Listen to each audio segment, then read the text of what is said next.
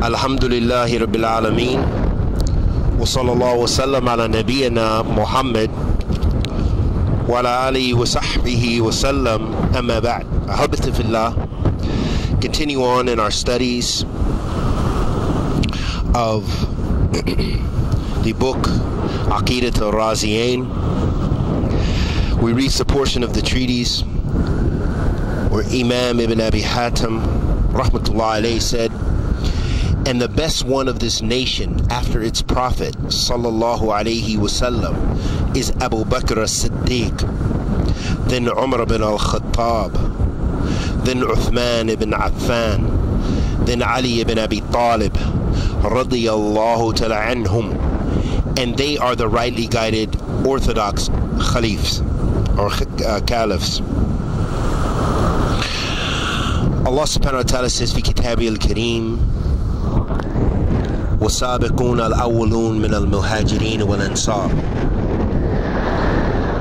Allah subhanahu wa ta'ala mentions the Sahaba radiyallahu ta'ala anhum ajma'een throughout the Quran, and he mentions subhanahu wa ta'ala that he is pleased with them and that they were pleased with him subhanahu wa ta'ala. And the Prophet sallallahu alayhi wasallam said, إِذَا ذُكِرَ أَصْحَابِي فَأَمْسِكُوا. If my companions are mentioned, then keep silent. Meaning, if someone is speaking ill about the companions of the Prophet sallallahu alayhi wasallam radiyallahu ta'ala anhum ajma'een, then keep silent. Or make inkar of that sitting, because it's a sitting of innovation. And it's a sitting of the heretics if they are speaking about Sahaba to Rasul sallallahu alayhi wasallam radiyallahu ta'ala anhum ajma'een.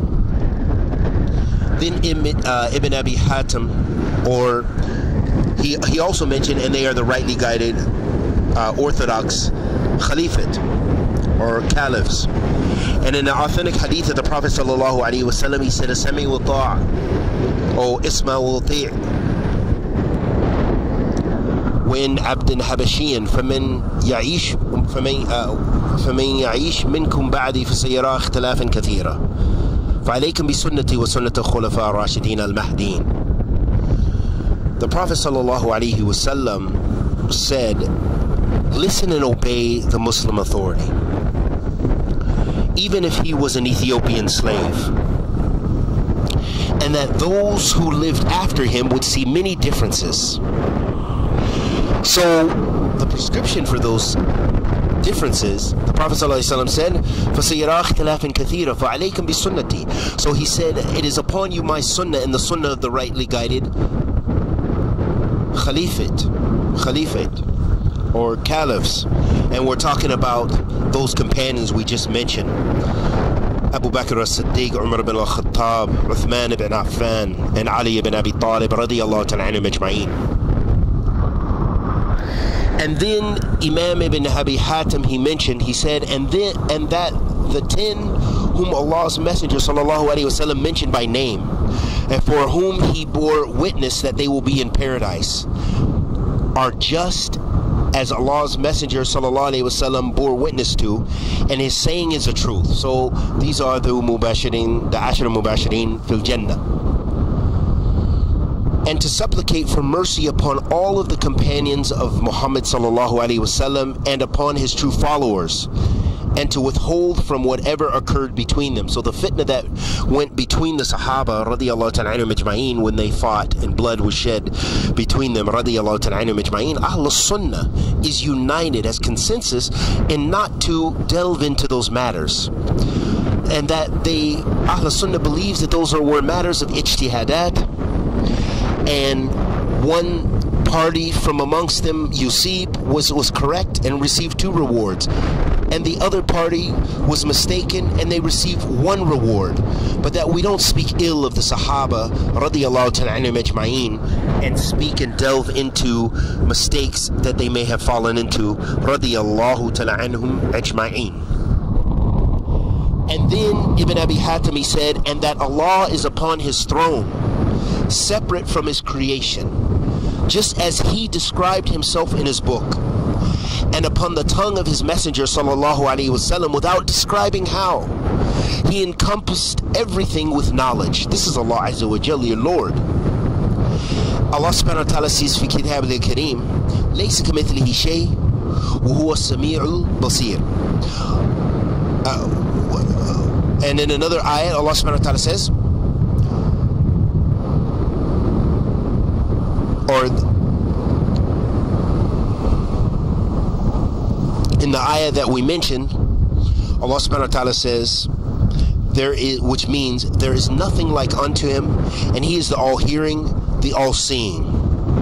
This lets us know Hadeeth subhanahu wa ta'ala, that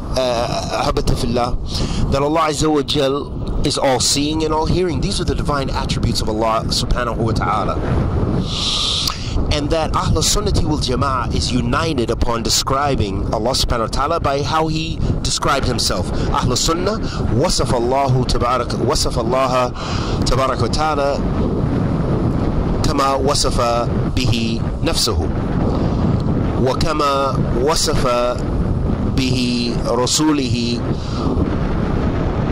rasuluhu sallallahu alayhi wa sallam. So Ahl Sunnah is united, Qadeeman wa Hadeethan, the Salaf of this ummah, that they describe Allah the Almighty and Majestic by how he described himself in the Quran, and how the Prophet sallallahu alaihi wasallam described him in the authentic Sunnah sallallahu alaihi wasallam. So for example, Allah subhanahu wa ta'ala says about himself, tabarak wa ta'ala, Ar-Rahman ala arsh istawa, the most merciful rose above his throne. Ahl Sunnah doesn't ask how, but they say, and they don't negate, and they don't misconstrue the meaning, but rather they accept that Allah, that istawa has the meaning that it has in the Arabic language, and mostly the meaning consists of irtifa, of rising, and a'la, and going upward. So we say that Allah subhanahu wa ta'ala rose above his throne in a manner that suits his majesty. We don't describe how, we don't ask how, and we don't go into those matters beyond what has been described for us in the authentic Sunnah of the Messenger of Allah sallallahu alaihi wasallam, and in accordance with the Salaf of this ummah, how they understood this important principle. But Ahl Sunnah differs with Ahl Bid'ah. With regards to this Ahl Bid'ah, of course, they either attempt to describe Allah subhanahu wa ta'ala, or they negate those divine sifat, or they make ta'wil, they distort the meaning to mean other than what it means and what is understood in the Arabic language. So we see from this the Ahl Sunnah, and that we should love and ally ourselves with those who love and ally themselves with the Sahaba radiyallahu ta'ala anhum ajma'in, and that we disassociate ourselves with those who disassociate themselves with the Sahaba radiyallahu ta'ala anhum ajma'in, like the Rawaafidh wa ghayrihim.